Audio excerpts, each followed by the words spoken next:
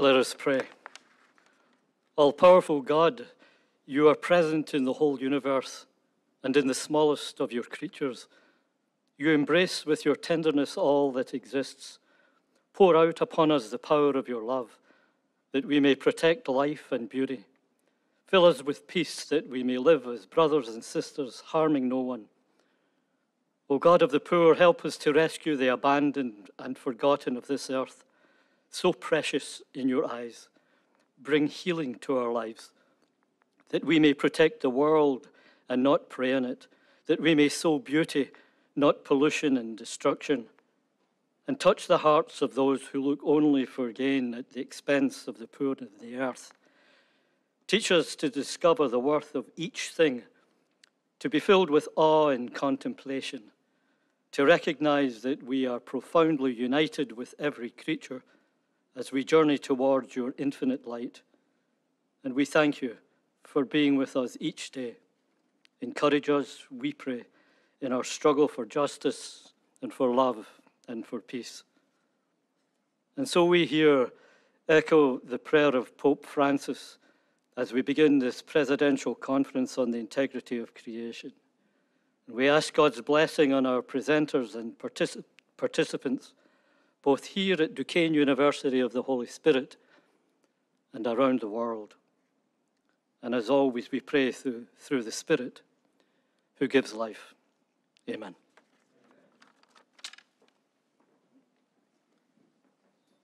Thank you, Father French, and a very special welcome to the Spiritans around the world who are streaming our conference through their various communities. My name is Professor McGill, and I am the chair of the Conference Planning Committee, and it's now my privilege to introduce President Ken Gormley to give a welcome to you all.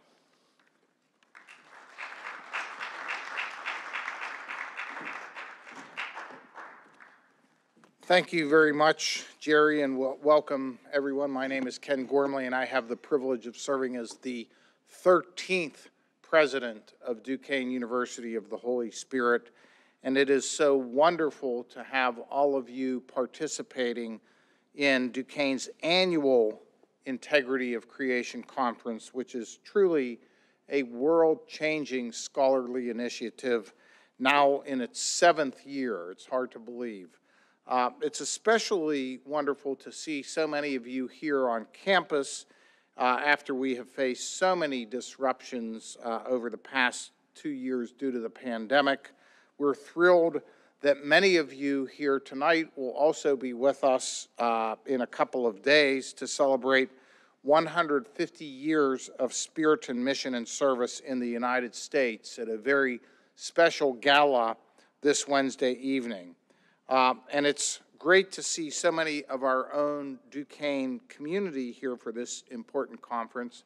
A special welcome to those of you visiting our beautiful campus from all over the country and the world, including many folks across the globe, as Jerry said, who are live streaming this conference as we speak. A very special welcome tonight to Father Don McCacken, sitting back at the table here, Provincial Superior for the United States, and also to Father Jeff Duane, also at that table of important people right there. Father Jeff is the former U.S. Provincial who's now the newly elected General Assistant for the Spiritan Congregation, serving in this important role in Rome. He hadn't had enough of Pittsburgh weather, so he came back here before he goes back to Rome. But we're proud to count both Father McCacken and Father Duane among our university's most esteemed alumni. And I'd like to extend as well a special welcome to today's plenary speaker, Meghan Chapple, Vice President of Sustainability at Georgetown University. We're so happy to have you here with us this evening. Meghan grew up part of her life in Cleveland. We do not hold that against her or in the Cleveland environs. She said that she's truly a Steelers fan. But we also welcome our very own Dr. Jennifer Bates. We're so happy to have Jennifer here. Hello, Jennifer. Duquesne University Professor of Philosophy, who will address this gathering tomorrow. And of course, as always, our thanks to Dr. Jerry McGill and his entire team for organizing this important gathering here at Duquesne. And I think before we go any further, we better have a round of applause for Jerry and his team for putting this wonderful event together. As educators at Duquesne University of the Holy Spirit, we strive to prepare young men and women not only to succeed in their chosen careers, which is essential, but also to make a positive difference in the lives of others. And in fulfilling this mission, we join with other universities around the globe in setting a course for the next generation of leaders, the change makers of tomorrow, who will guide our planet's future. And of course, as you all know more than most, that future begins now, and it begins through learning and dialogue, such as that which will be taking place throughout this conference. So this evening, Meghan Chapple will discuss the vital role of inclusion in any efforts surrounding sustainability and resilience. And it is an extremely important topic because environmental sustainability is best achieved within an inclusive society that is dedicated to improving the quality of life for all individuals, truly the spirit and way. As Pope Francis implores us, we can only take our efforts to the next level if we truly do so together.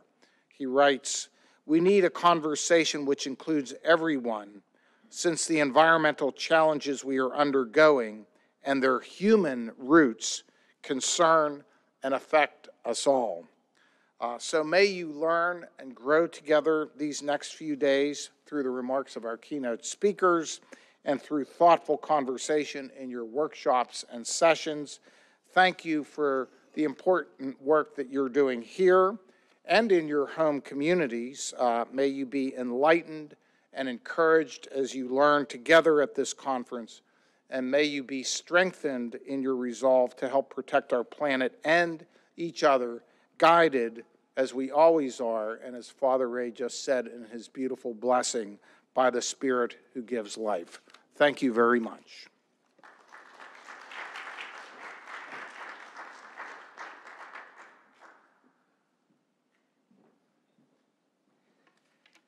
Thank you, President Gormley. And let me add that the important word about this conference is that it's a scholarly conference. It's an academic conference. It's for you to share your insights, not only having the speakers give us their wisdom, but you engaging the speakers too. And tomorrow we have our workshops.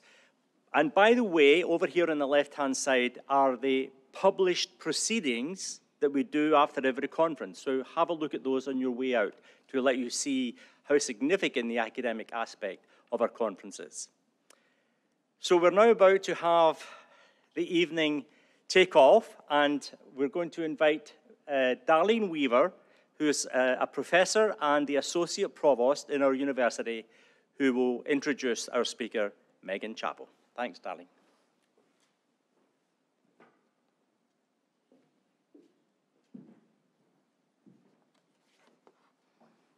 Good evening. I'm so pleased to tell you a bit about Meghan Chapple. She is Georgetown University's inaugural Vice President for Sustainability. In that role, she leads a variety of operational, academic, and policy areas in order strategically to position Georgetown as a prominent contributor on sustainability at both national and global scales. She brings expertise in innovation, entrepreneurship, renewable energy, urban farming, biodiversity, inclusive sustainability, environmental justice, circularity, and green buildings. She has worked as a change agent for sustainability in the corporate and nonprofit sectors. In an interview when she joined Georgetown, Vice President Chapple stated, "Interdisciplinarity and systems thinking are the signature of my background." She has worked on issues from human rights and social justice to green buildings, clean transportation, urban architecture, responsible textiles and fashion, climate resilience, health access, fresh water, and biodiversity. She describes her work as applying a lens of justice and equity in order to strive to include a diversity of voices in conversation and implementation around issues of sustainability. Vice President Chapple's experience includes leading her neighboring institution, George Washington University, through its comprehensive sustainability strategy process and establishing GW's reputation as a leader in sustainability. Her experience includes advising F50 corporations at Sustainability and Odwaga, managing the Global Business Education Network at World Resources Institute, leading youth education for the Nature Conservancy on the south side of Chicago, serving in AmeriCorps with Public Allies Chicago, and supporting many social innovation and sustainable enterprises. Vice President Chapple's credentials include an MBA in corporate strategy, an MS in environmental policy from the University of Michigan, and a BA in environmental science from Northwestern University. Vice President Chapple's address is titled, "Future of Sustainability and Resilience in Higher Education Depends on Inclusivity." Please join me in welcoming Meghan Chapple.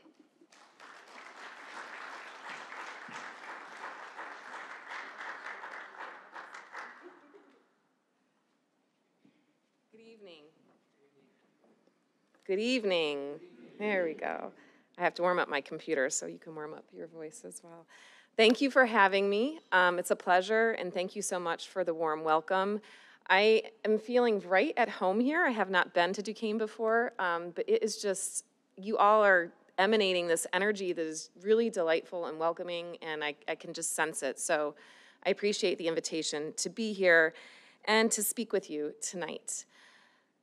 So let's get started, if I can, there we go. I wanted to use this time today to focus on how we face climate change collaboratively and how we take action together. It is my hope that our conversation tonight will support the spirited mission that you all share here at Duquesne and that you celebrate at this Integrity of Creation conference. I am coming from Washington, D.C. as a third-generation immigrant family from Eastern and Western Europe to the United States. I grew up on the Great Lakes, just down the street, as part of a large Catholic family. And I'm in a newly created role, as Darlene mentioned. And I bring to this role experience in my career really focusing on systems and systems change. That long list of things that she made, I'm not an expert in any of them. I just have experience in all of them. I consider myself really an expert on this system and how these things are interconnected and how we are interconnected. But I have worked in lots of different sectors: the corporate sector, local community development, the NGO sector, and higher ed. And I've learned in all of these places that from my experience, I've learned that including people who impact and who are impacted by the decisions is at the core of making sustainability change.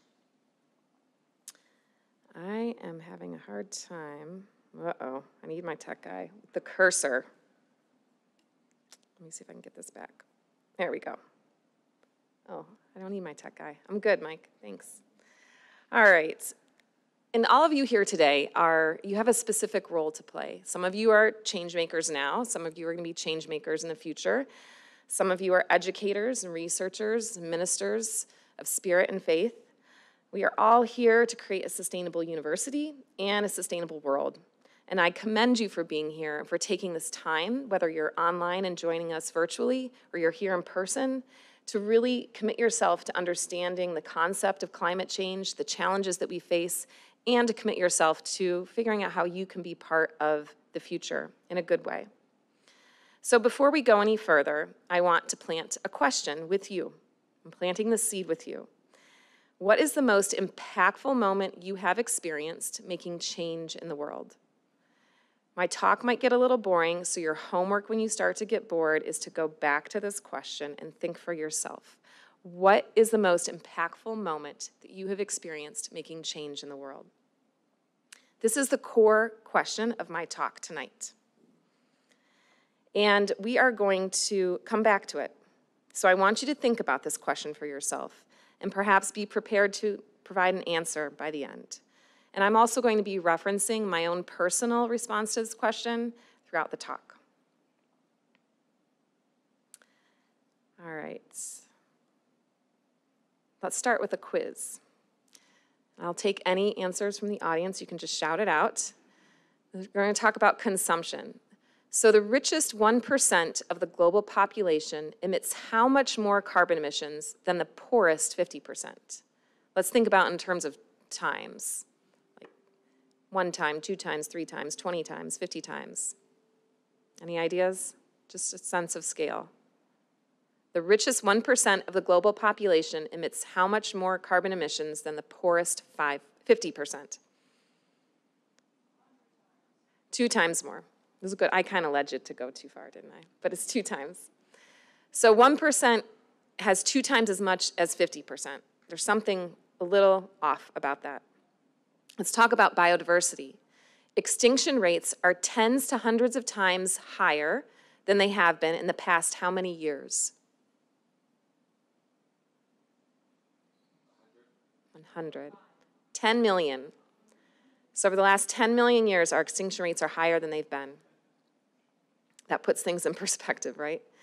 All right, let's look on the upside. Personal will. What percentage of global consumers are willing to change purchasing habits to help reduce environmental impact? How much faith do you have in your fellow humans? I heard 30, 45. Let's keep this in mind.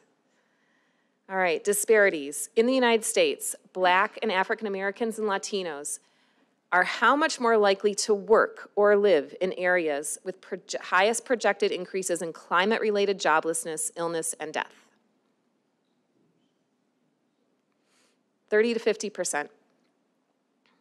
Inclusivity. This is my favorite fact of everything in this entire presentation.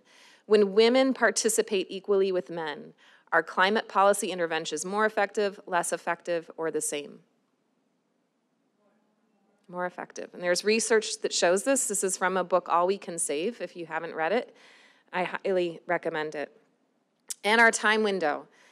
We need to reduce climate emissions, I'm sure many of you know the answer to this, by 45% by what year to stay below the 1.5 degrees Celsius that keeps us from some of the absolute worst outcomes of climate change? What year do we have to fix some of these problems? 2015. It's 2030. So we have a little bit of time here, people, but that's why we're here tonight, because we don't have a whole lot of time. And we need to figure this out. So the point is here that these are some truths about sustainable development. We are facing some daunting challenges, and yet we still have many choices on how we're going to face these challenges. What I'd like to talk to you about this evening is, there we go. Sorry, I'm just catching up my slides here. What I'd like to talk to you about this evening is my personal approach to making change. So this work, as President Gormley said, of creating a healthy and thriving relationship with the earth for all of us, this for all piece is really referring to all of us on this planet, no matter where we live, how much money we make, what color our skin is, what religion we have, or what generation we live in. And I truly believe that the future of sustainability and resilience here in higher education depends on inclusivity. This is based on my experience. So I've tried tonight to distill my personal learnings into a few slides to share with you. You might refer to them or use them, or they might just inspire you. You might forget everything I said, but you might remember how you felt when I talked to you about this, and that's what's most important. I want to share with you my framework and my stories on how me, as one change agent, has approached this work of creating a more sustainable and equitable world with both institutions like a university and with individuals like myself. So making change to create a better world is perhaps the most spiritually human path, in my opinion. In my experience, it requires truth, courage, and love. So we're going to talk about each of those things.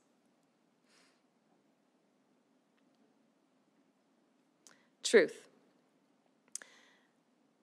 I don't know if you know Bell Hooks, but she was an amazing author and thought leader. And she said in her book, All About Love, New Visions, that the heart of justice is truth-telling, seeing ourselves and the world the way it is, rather than the way we want it to be. More than ever before, we as a society need to renew a commitment to truth-telling. We need to take a look at ourselves, each of us personally, and we need to take a look at the larger system that we are a part of and that we have constructed as part of the human race. And Chico Mendes, he says that environmentalism without class struggle is just gardening. And that's a really important thing to take into account, because when we focus on the truth, we need to be inclusive of not just one perspective or our own perspective. We need to be sure that we are including multiple perspectives, polarized perspectives, marginalized perspectives, and everything in between. So remember that question I asked you earlier? Well, I'm going to answer it for myself. One of the most impactful moments I had experiencing making change in the world. This is the story of Sister Pat and the Beans Talk. So I grew up in Lorain, Ohio, and I grew up climbing these piles of iron ore pellets. This is on the Black River. When I was in my first year at Lorain Catholic High School, my religion class was on social justice, and my teacher was Sister Pat. She used a very simple, interactive technique to teach us about resource distribution. We had a cup of dried beans on our desk, each of us, and she told us that the cup represented natural resources in the world. She instructed us to create 2 piles, one for a lower income country and another for a higher income country, indicative of the United States. So we placed 10 beans equally in each pile. She then had us rearrange the beans to show consumption patterns, placing 18 beans on the higher income country and 2 beans on the lower income country. This question of what was the most impactful memory, or the impactful moment, when I reflect on this, I have a physical feeling, a physical sensation of feeling hot and flush, and then I realize the emotions that come with that. I feel ashamed and I feel angry. At that time, I learned about myself that I had an incredible amount of privilege, and that I had been taking it for granted, and I was completely ignorant of that privilege. At that time, during that experience, I learned about the world outside of myself, that the consumption of high-income countries relies on materials and resources from other countries, and that the distribution of those resources was inequitable and even unjust. And for that, we needed more inclusive systems. That's what I remember learning. After that exercise, Sister Pat told us 9th graders that we had the knowledge and information now to set things the way we saw right, to be right.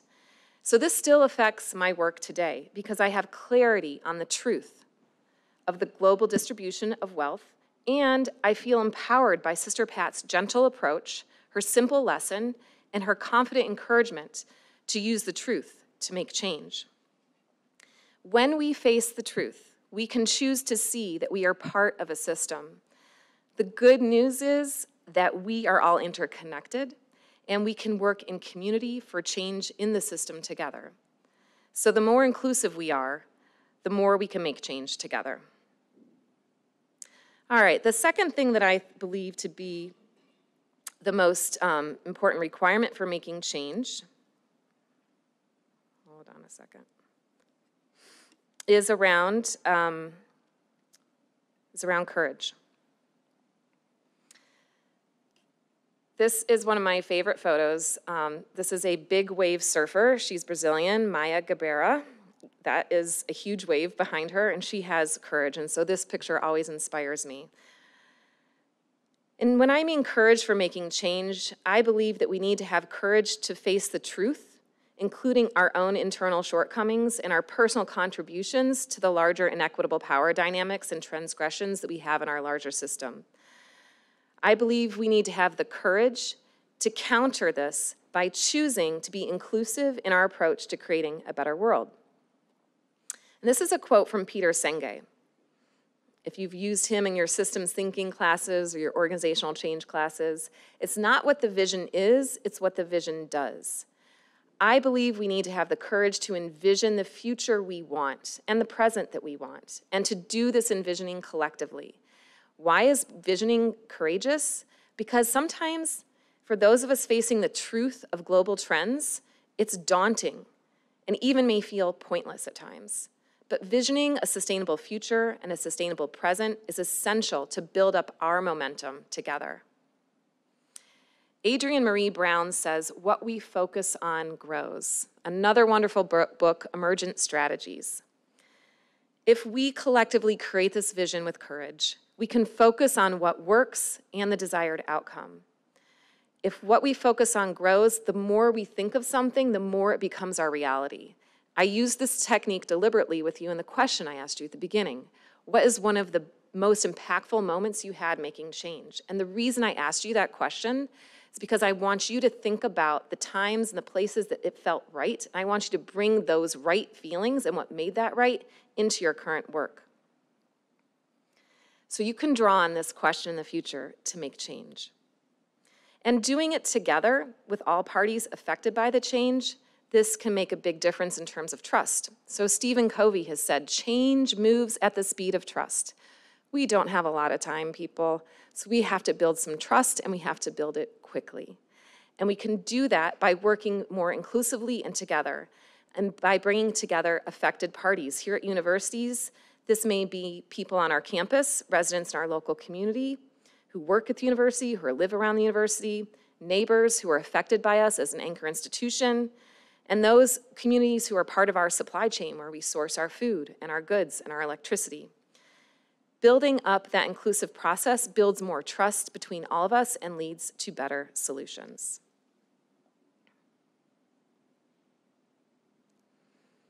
All right, so this is my other impactful moment. The glass is half full. So this was a memory around courage, to focus on what we want, to focus on the glass being half full. After college, I served in AmeriCorps as a volunteer with 39 other young people in Public Allies Chicago under the guidance of Michelle Obama and her team to learn to be a leader to create a just and equitable society. Each 40 of us, 40 young people, had a job during Monday through Thursday, and then on Fridays we got together for training, group training.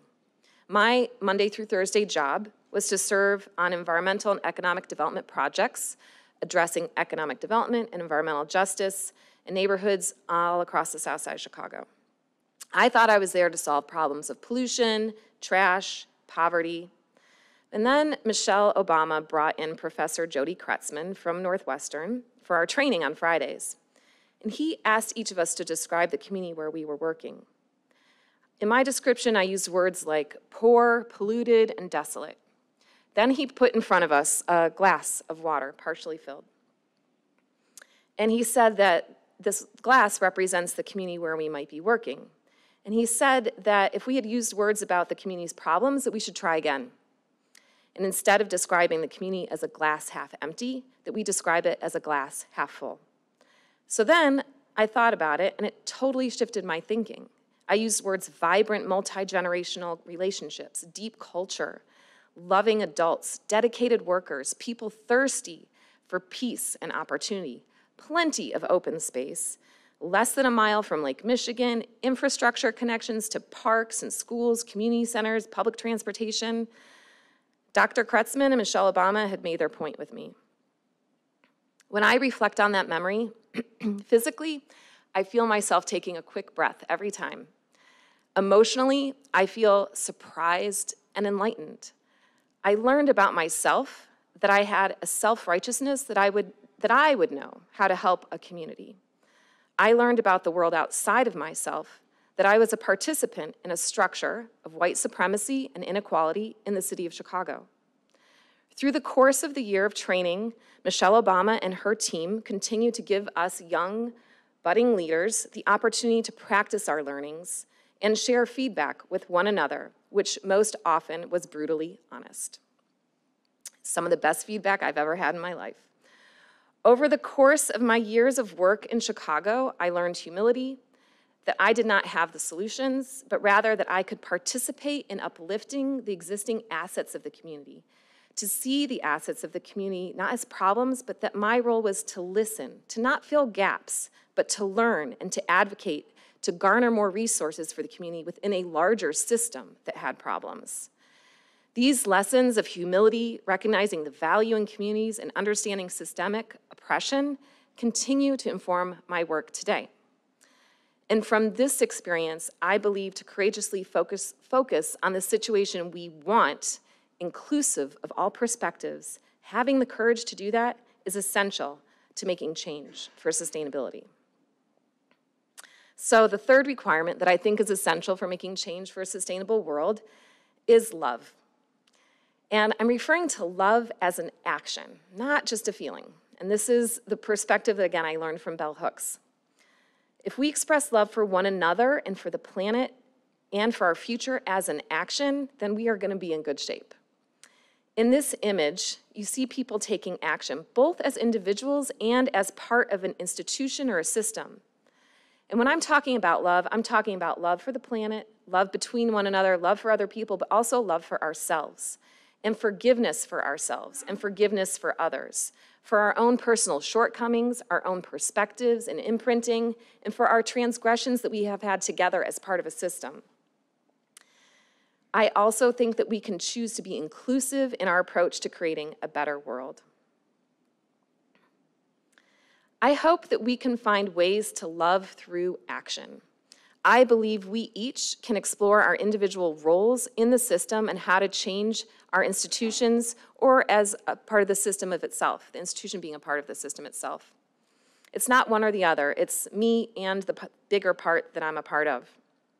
We need to do our own internal work to determine how we can engage more humbly, more honestly, and listen more, and how we can also claim our power, use our voice, and take individual action. And I'm hoping that we will balance that out with looking at the system and finding ways to improve it. We have created structures bigger than ourselves over history. For example, how do we buy energy as a university? Do we buy green power? How do we eat our food and source our food? Are we sourcing it responsibly and providing the remaining food to the right resources?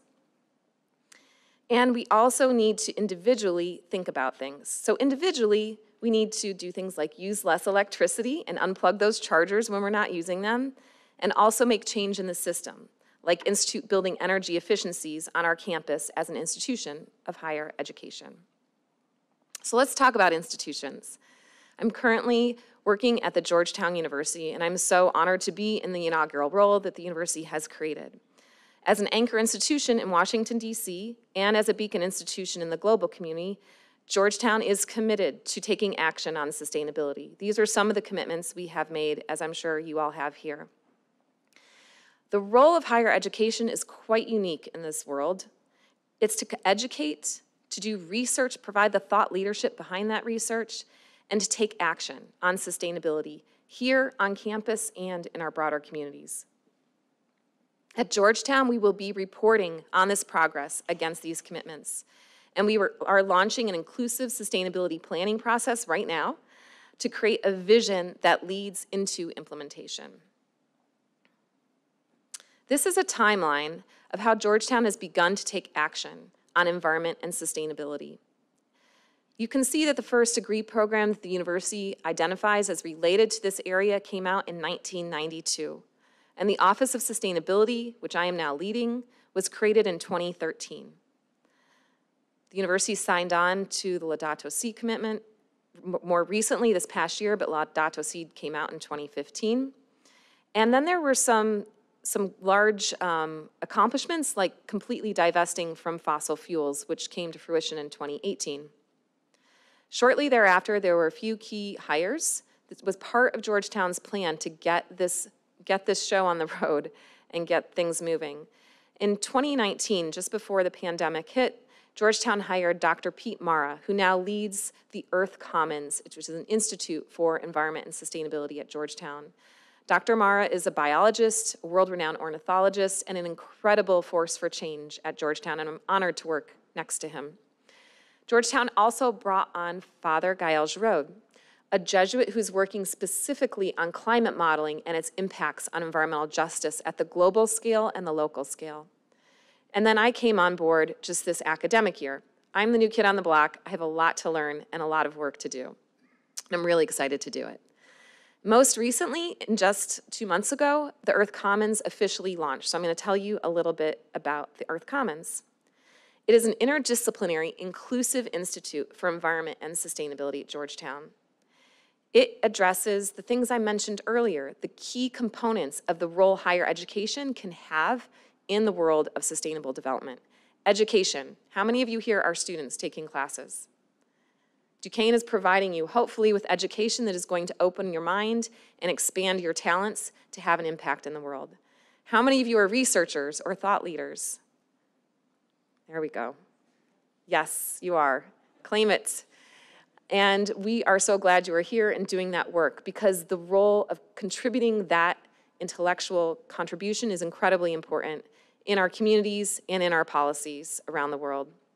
And then the Earth Commons is designed to take action, and that's where the Office of Sustainability comes in. We are working jointly together on all sorts of things, but most notably what we're referring to as living labs, and you likely have some of those here at Duquesne as well. We have lots of ideas around living labs, and we're getting these ideas developed off the ground and, of course, resourced and funded. So stay tuned, and if you know anything about any of these topics, we want to hear about it so we can learn from your experience. Georgetown has a lot of work to still do, and so I want to tell you a little bit about the scope of the Office of Sustainability. Our job is to really integrate sustainability into the functions of the administration across the university. And this provides a foundation for the academy, which I see to be perhaps arguably the most impactful part of higher education in sustainability. But we're looking at investment. So working with our partners in the investment office, how do we structure our endowment, our retirement plans, and treasury to contribute to a sustainable world? Procurement, what do we purchase? Is there a circularity frame of mind in our purchasing processes? Are we thinking about plastics and food, embedded carbon, healthy materials? And of course, campus infrastructure. What are we doing with our buildings to make them more energy efficient? It is the least sexy solution to climate change, but is the most impactful solution, is building energy efficiency. You heard it here, folks. It is the best solution. The less energy we use, the less we have to source, the less it costs us, and the less conflict there is around the world on this topic. Also in our infrastructure, we're thinking about water, zero waste, transportation, the list could go on. We're starting to think about our information services. How do we purchase our devices? How do we reuse our devices? How do we power our devices? How are our servers powered? Are they powered by clean energy? And human resources and athletics and student services, these are all the areas where we're thinking about the culture of sustainability. Are we providing benefits to our employees? Are we supporting the mental health of students who are dealing with climate anxiety? Are we thinking about the well-being of students in the future as they move around a campus that is facing hotter days and more extreme weather? And in athletics, we're looking at our fields and our facilities, our concessions, the travel of our athletes, the food they're eating, because oftentimes that is managed separately from the other dining services on campus. The apparel they're wearing and the merchandise that we're all buying. Engagement with our local communities. As anchor institutions, we're looking at how we can collaborate on community-based research, experiential learning, and other ways to bring value to the community through our university. And mission and ministry. Georgetown is really involved with Laudato Si, the ecological spirituality and lifestyles that accompany that. There are events and retreats, and there's so much more work we need to do there as well.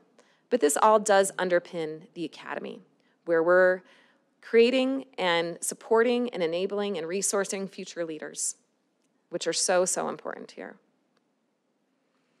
We are embarking on an inclusive strategic planning process right now. So I started this role in September. I hired a team about a month ago, and we are now building out our strategic planning process. And we are being very intentional about doing this in an inclusive way.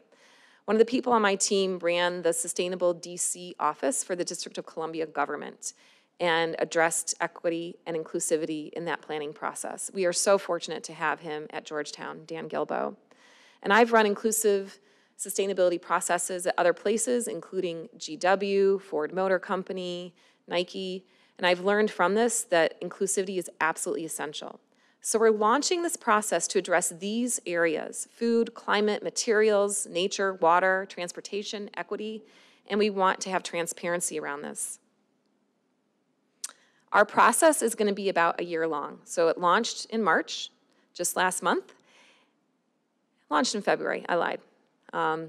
Launched in February, and it's continuing through this year. So our first round of meetings is about collecting ideas and input, what's worked, what hasn't worked, and we are involving people from all across the university. We will then be drafting something and then providing that back to our community for review, input, and feedback before it is finalized. This is a photograph we took a couple weeks ago, and again, with this inclusive process, the whole idea, like I mentioned earlier, is to have the courage to imagine what we want and to do that together. Even when it feels daunting, we can imagine what we want. And if we focus on that, that will get us closer to our desired outcome. It may not turn out exactly how we imagined it, but that's not the point. Things are always perfectly imperfect. The point is that we are headed towards a desired and better future, and we are creating a current better situation. So we are gathering input from stakeholders from all of our disciplines: policy, arts, law, business, science, and health, and from a diversity of voices, including Indigenous, LGBTQ, people of color, people with special needs, as well as members of our local community and members of communities where we source our goods and services. Since we launched this process just in February, we have had dozens of people eager for change coming to our workshops and meeting with their ideas and thoughtful contributions. So the question here is, how do we create a sustainable university, a sustainable world? If you're still awake, you might remember the question I asked you earlier. What is the most impactful moment you experienced making change in the world?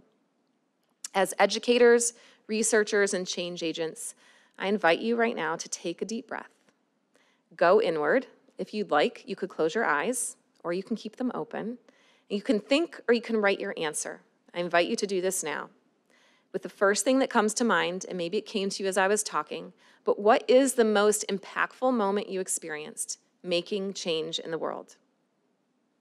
If you could take a moment just to think of that, write it down, have it in mind.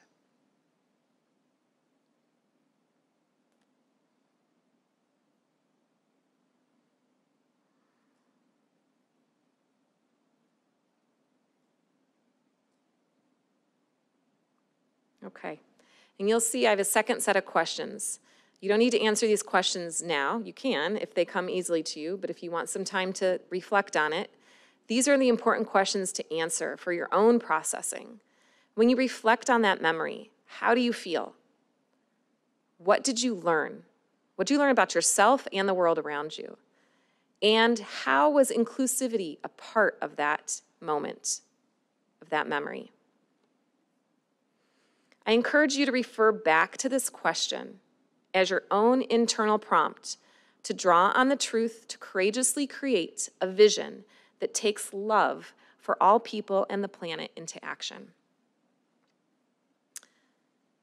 It's something that you can come back to. So I'll just end here, which is the case for inclusivity. I think I've made my point that we are all facing irreversible change. We need to face that truth. You are here tonight and tomorrow during this conference to figure out how to be resilient in the face of this change. And I truly believe that we can both survive and thrive in this change if we work in community, inclusive of marginalized, polarized, and other perspectives to rebuild new structures and new systems. This picture, I came to this picture by reading, again, the book, All We Can Save. Sarah Stillman wrote an essay there, and there's wisdom from what she wrote, the wisdom of our sister whales. She wrote, "The whole pod arrives at strategies together, turning to their culture, their animal history for clues, and they pick up the slack for one another, sharing food." It's a powerful image of biomimicry, of how we can learn from the creatures around us. You each have a unique role to play making change for a sustainable university and a sustainable world. So I leave you with these questions. How can you be inclusive in your approach? Where do you want to take action as an individual and as part of Duquesne? How we face these challenges matters. Thank you.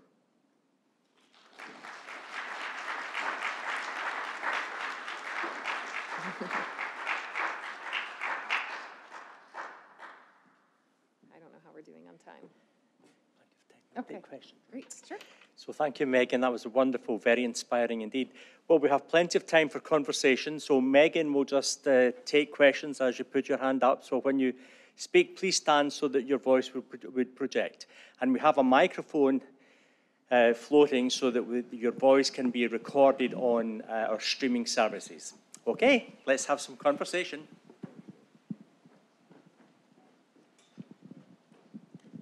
Hi. Hi, how are you? Good. Thank you, Dr. Chapple, for your talk. I'm Professor Rudar from the philosophy department. My fatal character flaw is patience, which is to say, I lack a lot of it.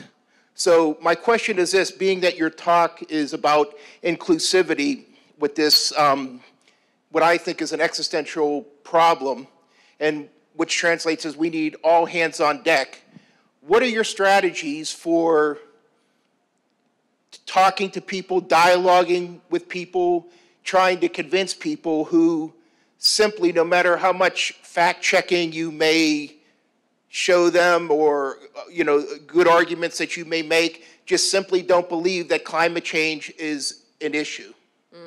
Yes, I feel you on the patience. I am a similarly wired human being.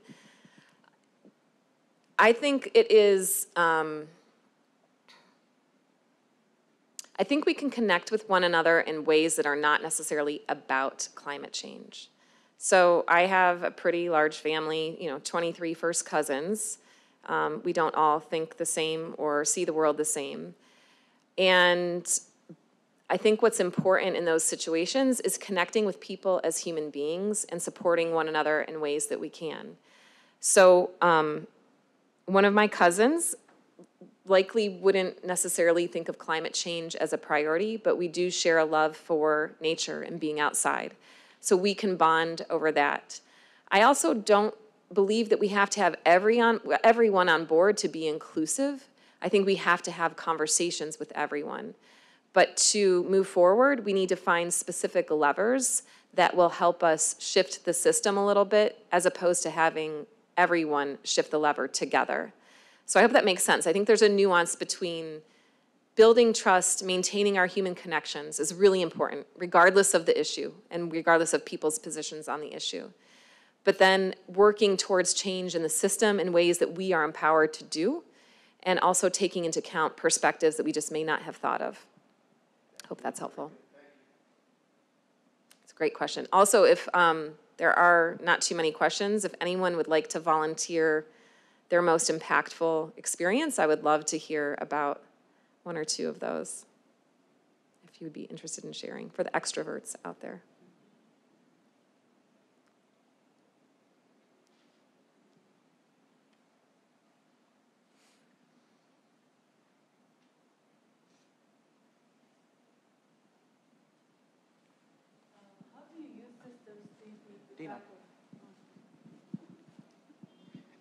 Thank you. Thanks for the great presentation. I just have one question. So how do you use systems thinking as an approach to tackle sustainability on campus and in the local community as well? Thank you. So I'll just give an example. At one of my previous roles, we were looking at how to build out sustainable energy systems and a resilient campus in the community, and that inevitably led to how do we connect with the community. So in Washington, D.C., one of the biggest challenges we're facing with the impacts of climate change is extreme heat and longer days of extreme heat and longer seasons of extreme heat. And as an anchor institution, we have a lot of buildings that are cooled during the summer, and we are thinking about how we source our energy. But I think the real question becomes, well, what does it mean within the broader system? If the power goes out in the grid, then the university, just like others in the community, aren't going to have electricity. So how do we build more resilient communities? We're all in this together. We're all in the same boat, if you will. And so we began a community-engaged research project to look at how we could leverage energy and energy resilience to create more equity. So we were looking at how things were interconnected. We were looking at how the university was connected to the community. We were looking at the resources of the university being an asset in the community, like that glass half full story, and how could the university support the community. So how these things were interconnected helped us figure out our next step. And that led to a research project that then received funding from one of the federal agencies to look at how to design infrastructure systems and relationship systems to support communities during times of extreme weather and extreme heat. And that's led to some really good results. But if we hadn't looked at the university, if we'd looked at the university in isolation, we wouldn't have gotten to this broader solution. That helps. Go ahead.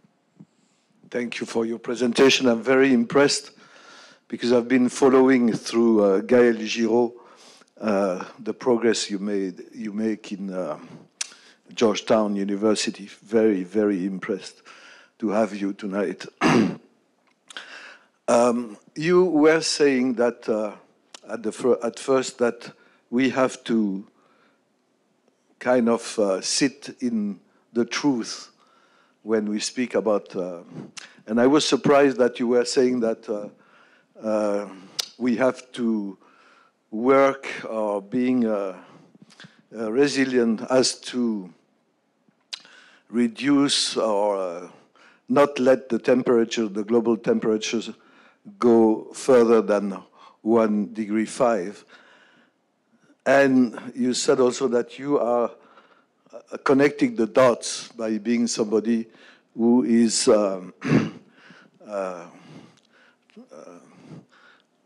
interested in the system, which is also, if I am not completely wrong, what Gaël Giraud is about. He came to Georgetown University to try to put all these people who think from their perspective, university faculty perspective, global warming, and very often we don't connect the dots in order to be conscious of what, aware that we are dealing with a system. So I have two questions here. One is, are you, I mean, Gaël Giraud is a specialist of economy, and he has been writing books. He is part of what is called non-neoclassical economists, people who are on the margin in the world because they are not agreeing with what the whole world, all the nations, all the elites of nations, all the universities are teaching, which is based on a book of a guy called C.S.A.Y. that has been published in 1828, saying that, to make it short, that we are in a world where we can grab the resources of without end, an unlimited world. And as we know, everybody who thinks about resiliency, etc., we are not in an unlimited world. We have to be conscious that the world is not limited, and we cannot continue to make a religion of growth being the religions of economy. We have to enter into degrowth society, people who are conscious that degrowth is absolutely necessary in order for the nature to recover and sustain us. And the second part is I'm coming back to the 1 degree 5. We know already, and all these people, Gaël Giraud and the people who are interested in connecting the dots, the ones who study the systems, we know that, how do you call that in English? Well, the consequence is that we are already fighting for trying to get in 2050 a world that will not go over 2 degrees, but we know that the 1 degree 5, because of the inertia of the system, 1 degree 5 is already reached, even if we stop tonight to emit 1 molecule of greenhouse gas. So I would like to know how do you react about that? Yes, thank you. I appreciate the comments and the question. The idea of growth and unlimited growth, I think there are 2 things I'm going to respond to, the growth and the 1 degree 5. With growth and unlimited growth, I think for me it's less about that economic model, and it's not even, I have a business degree. I've worked for corporations. I understand economics. I find those models to be useful in operating in the market economy and in systems where we have to make budgets and where we have to add up tuition dollars and endowment payouts. That's how we manage and make our resources work and communicate with one another about how to distribute resources within our institutions. Outside of that, on a more philosophical level, I see economics as not being the way I want to interact with the planet. I want to interact with the planet in a relationship where I understand different messages, different signals, different indications of how humans can interact with the planet. There are different ways to eat and grow food than what we're doing now that are more sustainable. There are different ways to use water, to use energy that are more sustainable. So I choose to think about it as a relationship on a more philosophical level. And I think when we're in right relationship with the planet and really listening and understanding, that we're more often in right relationship with other people as well, who are part of the system to provide us with the resources that we need, and vice versa. I try really hard to fix things now instead of throwing them out and buying new things. I have a corner in my house that probably has too much clutter that people keep telling me I should just throw that away, but I'm still looking for ways to solder things or sew things. And that's just one art that I think we've kind of lost touch with, and is something that is actually really rewarding, and is something that can help shift that relationship for me. In terms of the work that Gaël is doing and the discussions around the 1.5 and the 2 degrees, I deliberately chose the 1.5 to hold on to that as a vision. I don't know that my desired outcome will be, but I do believe in holding on to that as a vision. If we end up at 2 degrees, I will not be surprised, but I'd like to hold on to a higher aspiration. Thank you for the questions, really thoughtful.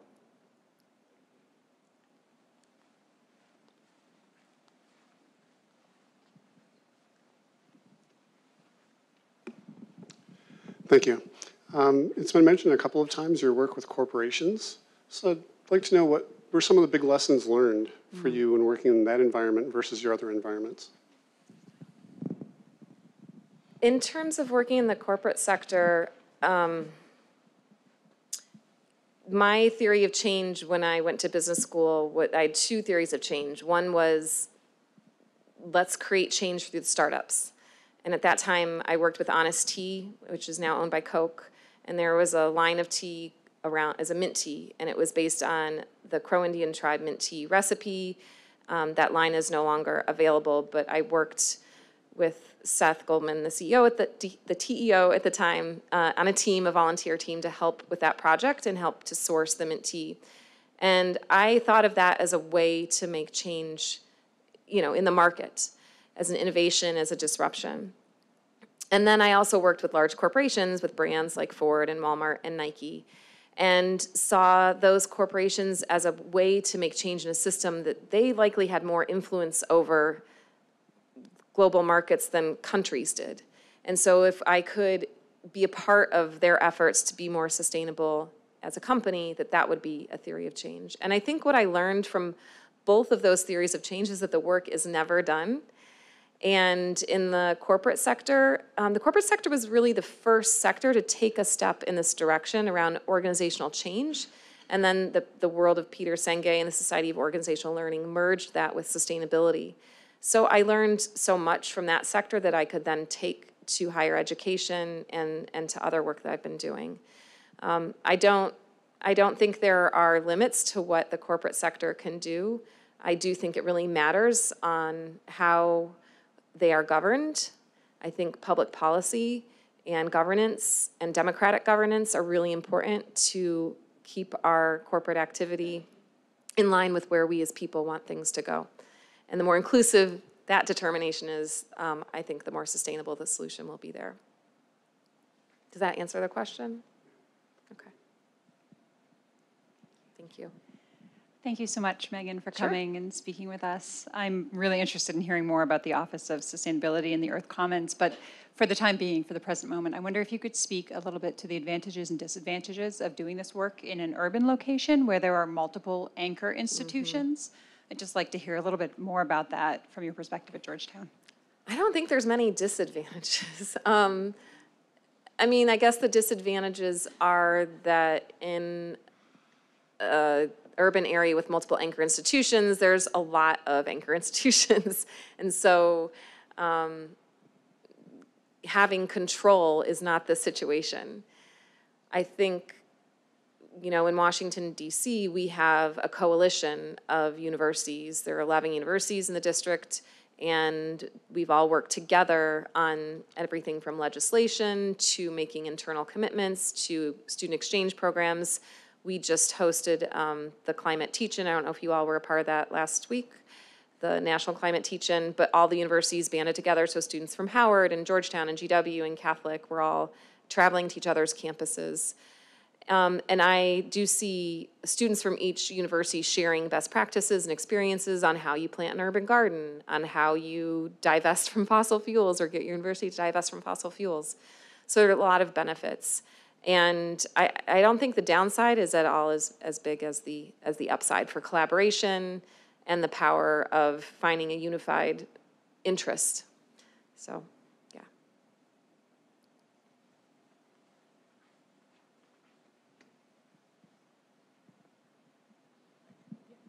Hi, thank you for the presentation today. I just had a question regarding like transformation in the higher education system. So obviously there's, you know, a large disparity between the size of endowments across universities, especially public and private. So when it comes to things like you mentioned infrastructure change as part of the climate change action, when it comes to making those investments in redefining the infrastructure, how do you see, you know, lesser endowed universities, especially public universities in state school systems, for example, being able to make the necessary investments so that they're not left behind because they don't have the ability to allocate to make that sort of change? Great question. The challenge around making these investments is that they're long-term, but the upside of making these investments is that universities are usually long-term institutions. And so when we can align the vision, the long-term vision of an institution as a university or a college, if we can align that with the long-term benefit of the payback of investing in buildings and energy efficiency, then that alignment can get you there. When we're looking at, you know, meeting a certain target within 2 to 3 years, that can be a little more challenging. I have seen different mechanisms work. If we're talking around, let's just talk about building renovations for energy and water.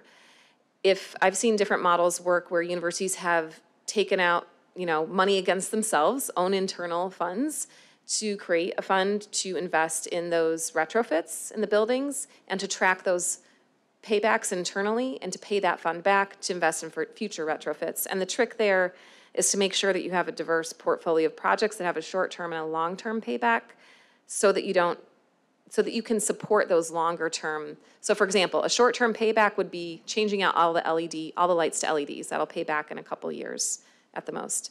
But if you're gonna replace a chiller to become a more modern chiller that's more efficient, which is gonna get you much more energy savings, that's a significant capital investment. So you wanna blend both the short term and the long term so that those LED lights start to pay back for that chiller that's not gonna pay back in a long time. So I've seen models where universities have created their own internal fund and borrowed against their own internal money.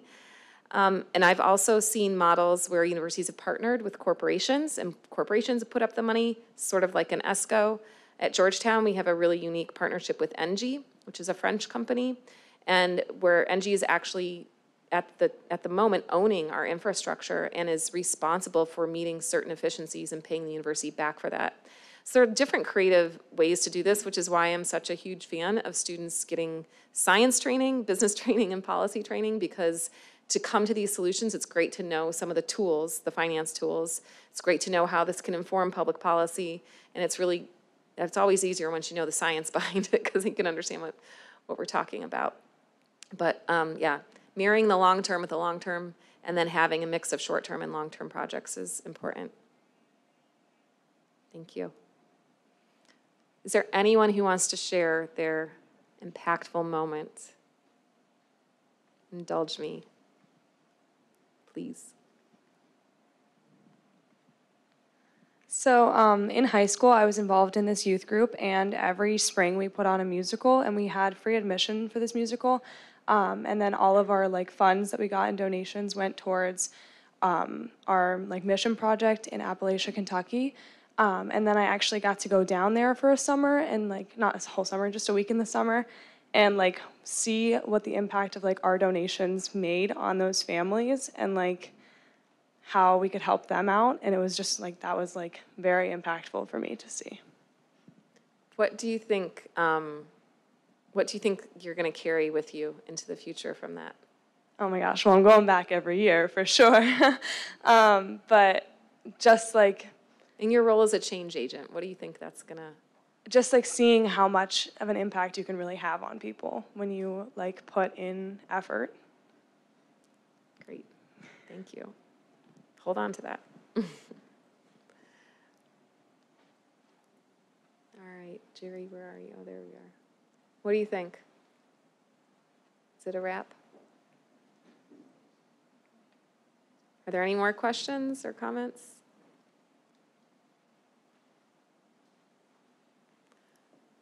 Sound good? Well, thank you very much.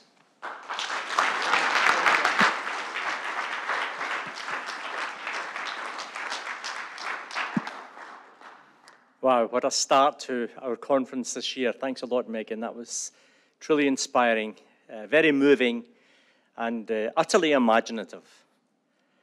It's by captivating our creativity that we are able to have courage to go forward with the love that you mentioned for the planet.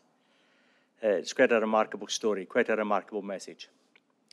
We're going to have a social now next door, so please join us and talk with Meghan privately. Share your little story of impact. I'm sure Meghan will be interested among ourselves, truly indeed. I hope you come back tomorrow. Let me tell you a little bit about what we do tomorrow. At the front of the conference, we have our plenary speaker, and at the end of the conference, we have our second plenary speaker. But the work during the day tomorrow is dedicated to our sessions pulling classes together. These classes have been working all semester preparing for the conference. They have submitted their posters. Many of you are in these classes, and many of those posters are then going to be presented on the podium here, students talking to students. It's so important because, as Meghan said, we have to take action. Our vision has got to lead to practice. And there's no better practice in the academy than you students using your research, using your own imagination and your courage to speak truth in love to save our planet. See you all tomorrow. Thank you.